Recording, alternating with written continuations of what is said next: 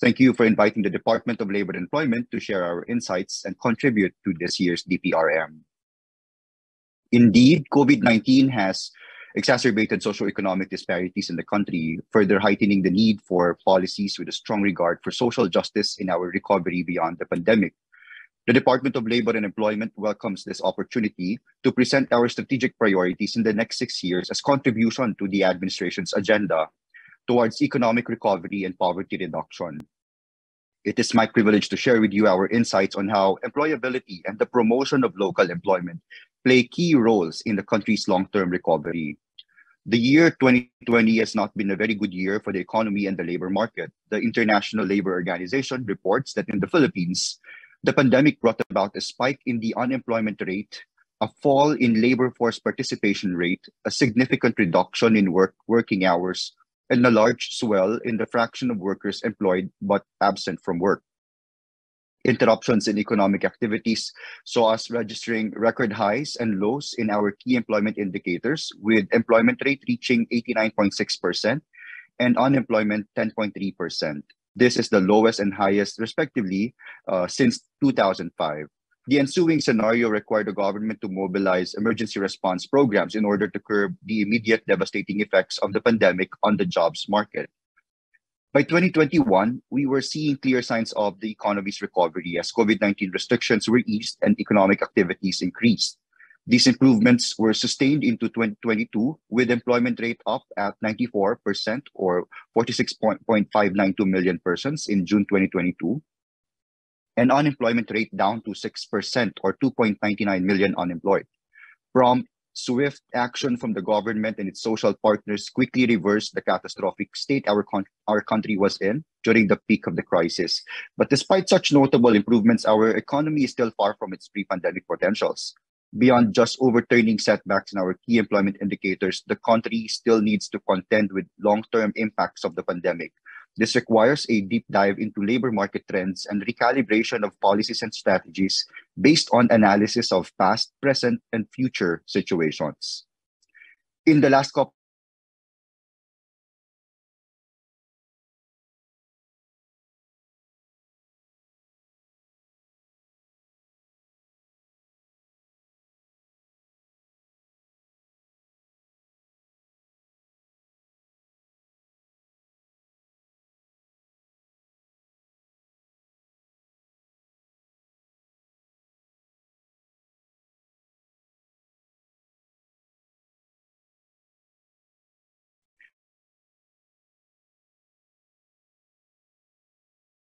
year Recording in list progress. of the job disruptive impacts of the pandemic and digitalization. Additionally, experts predict that workplace disruptions will not slow down in the next 2 to 3 years as new COVID variants continue to emerge and cause workplaces to temporarily go remote on and off. This creates unevenness around where, when, and how much different employees are working. Pressing concerns include the challenges SMEs face in implementing hybrid work arrangement, which involve provision of facilities, equipment, and resources for workers to work remotely and effectively. An increase in employee turnover can also be observed as hybrid and remote work become the norm and competition between employers offering greater flexibility or benefits drive mass resignations. Automation is slowly replacing managerial tasks like performance feedback and monitoring, decreasing demand for these roles. Mental health concerns and real wage cuts are also rising issues as the pandemic triggers stress and depression among workers and push inflation rates globally. Last July, the Dolly released a new issue of Labor Market Trends, Thriving in the Era of Digital Transformation, which examines how the country is adapting to digital transformation, how we should prepare for the future labor market, and what is being done to facilitate transition to the digital economy. The publication notes clear signs of the Philippine economy's integration of technology into business operations and the delivery of products and services. According to a survey commissioned by Epson in mid-2020, 55% of small and medium-sized enterprises are at the very early stages of digital transformation, with more than 8 out of 10 identifying digital technology adoption as the way to improve business processes, especially customer experience. Alibaba Cloud reports that a majority, or 94%, of Philippine businesses view cloud-based technology solutions as an important factor in mitigating the impact of the pandemic. At 88%, Philippine businesses were among the highest of the markets surveyed, stating they are now more supportive of using cloud-based technology solutions to grow their businesses as compared to before COVID-19. Additionally, data from the Bangko Sentral ng Pilipinas revealed that electronic payment transactions coursed through the automated clearing houses of the National Retail Payments System rose to 444 billion as of September 2020. Payments made through PesoNet more than doubled, with volumes surging by 264% year-on-year and value rising by 160% over the same period. The digital economy presents immense opportunities for the country. However, it is important to underscore that adoption of technology alone cannot fully harness the benefits of digital transformation. One of the most important aspects of digital transformation is the human element. Readying the workforce for digital transformation is investing in a future economic development. Going back to pre-pandemic discussions, numerous think tanks have come up with long lists of skills essential to workers in the shift to digital economy. These skills were aptly packaged by Forbes into 3 skill sets that empower workers to take on the jobs created or replaced in the process of digital transformation: human skills, business enabler skills, and digital building block skills. The daunting task of preparing the workforce to acquire these skills rests on individual undertakings of workers, employers, and the government. Equally important is joint tripartite action to set the environment for workforce development.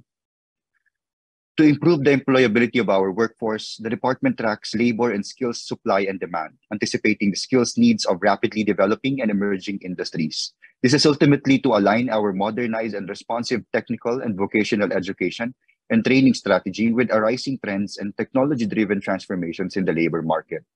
Upgraded skills standards, competency assessment, and certification benchmarked against international standards through mutual recognition arrangements, mutual recognition of professional qualifications, and bilateral arrangements with our ASEAN neighbors and diplomatic allies enhances the global competitiveness of Filipino professionals. This allows them to move readily and easily between and across education, training, and employment sectors within their field. Continuing professional development towards own learning and growth also offers opportunities for non-formal education of professionals to be accumulated and transferred, allowing a professional to progress from one qualification to another, and thus facilitating professional mobility and mutual recognition of professional qualifications. We need to invest in adults with high-value skills, promoting professional growth and encouraging lifelong learning in the workplace. Targeted skills training and upgrading with a strong focus on digital fluency over just literacy counterbalances these irregularities arising from tech and pandemic-driven trends in the labor market. DOLE aims to craft a TVET strategy to be implemented by TESDA, tailored to the skills and competency requirements of the business. The strategy will be aligned with the use of new and emerging technologies to cope with the fast transformations in the world of work and cross the digital divide. Even before the pandemic, the young people have been at the forefront of calls for a longer-term perspective in terms of policy making and psychosocial protection. According to ILO, the COVID-19 crisis has resulted in multiple shocks that can disproportionately impact young people, including disruptions in education and training, employment and earnings, and increased job search constraints. Low-paid and temporary employment in sectors most severely affected by the crisis are often held by young people who are now facing a higher risk of job and income loss. The Organization for Economic Cooperation and Development echoes the same concern, stating that the disruption in their access to education and employment opportunities as a result of economic downturn is likely to put the young generation on a much more volatile trajectory in finding and maintaining quality jobs and income. The department takes an active role in enhancing youth employability and implementing programs such as Special Program for Employment of Students, Government Internship Program, Career Guidance Advocacy Program, and Jumpstart Philippines Program to keep youth in school, acquire necessary skills to boost their employability, and allow and allow their seamless transition from school to productive employment. These programs immerse students and their parents in the realities of the labor market, including the requirements of the new normal workplace. The ILO identifies skill development and lifelong learning as fundamental enablers of decent work, productivity, and sustainability. For individuals, they provide the key to pursue their interests and aspirations, access the labor market, escape from poverty and social exclusion, and adapt to the changing world of work. For enterprises, they provide a strategic competitive advantage for productivity and innovation. For societies, they create opportunities for economic transformation, job creation, inclusiveness, democracy, active citizenship, and sustainable growth. A new generation of skills and a lifelong learning ecosystem need to be jointly developed and implemented by the government and its social partners to ensure a just and inclusive transition to a future of work that contributes to social sustainable development and its economic, social, and environmental dimension. The pandemic marked a boom in the gig economy due to the world of work's shift to digital platforms and increased reliance on gig workers to home deliver necessities to consumers. Furthermore, the crisis has upended the traditional 9 to 5 working world and caused many blue and white collar employees to pursue digital and gig work for additional or even primary income during these unprecedented times. The gig economy offers job flexibility that is more appealing and becoming more and more necessary to workers. In the Philippines, where the vast majority of workers are engaged in informal work, such platforms are regarded as a promising source of work opportunities. However, the opportunities are accompanied by some challenges. For workers, these relate in particular to regularity of work and income, working conditions, social protection, skill utilization, freedom of association, and the right to collective bargaining.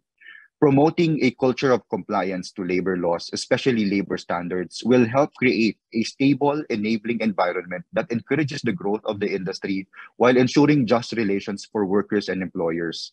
Addressing bureaucratic inefficiencies, expanding digital infrastructure, leveraging technology, and increasing outreach of our programs and services to the poorest communities and vulnerable sectors will be contributive to the achievement of our shared vision of a flourishing digital economy. With climate change being one of the most pressing issues of our time, investing in green jobs is crucial to a fair and inclusive shift to a greener, more sustainable economy. This green economic shift requires alignment in education, skills development, and training with the labor requirements of the green and greener sectors. There is a challenge to strategize environmental education and skills development in anticipation of a paradigm shift in the industrial, agricultural, and services sectors, including the greening of communities that are vulnerable to climate change risks. This global health crisis has made even more apparent the importance and exigency of meaningful and consistent social dialogue in stimulating progress in the world of work and safeguarding it against unforeseeable disruptions. The Philippines has been a long-time champion of tripartism, but this was taken to a whole new level during the pandemic in response to the urgent need for a cohesive plan to revitalize the country's suffering labor market. To address pressing concerns of the most vulnerable and heavily hit segments of the market, the DOLE sought the active engagement of the labor and business sectors, as well as other civic groups in crafting a holistic recovery strategy. To ensure just and humane conditions of work, we adhere to labor and occupational safety and health standards and utilize to its full potential the regional minimum wage mechanisms. Promoting shared responsibility between workers and employers through tripartism and social dialogue maintains sound labor management relations and industrial peace. This approach ensures that rights at work are respected as the business sector generates more jobs with the full support of a unified government. Further, the DOLE's intensified employment facilitation services through the public employment service offices at local government units enhance the access of job seekers to the labor market and allows employers in finding the right workers for their vacancies. Through our multi-platform employment facilitation, our clients may avail services such as job search and placement and employment, vocational, and career counseling.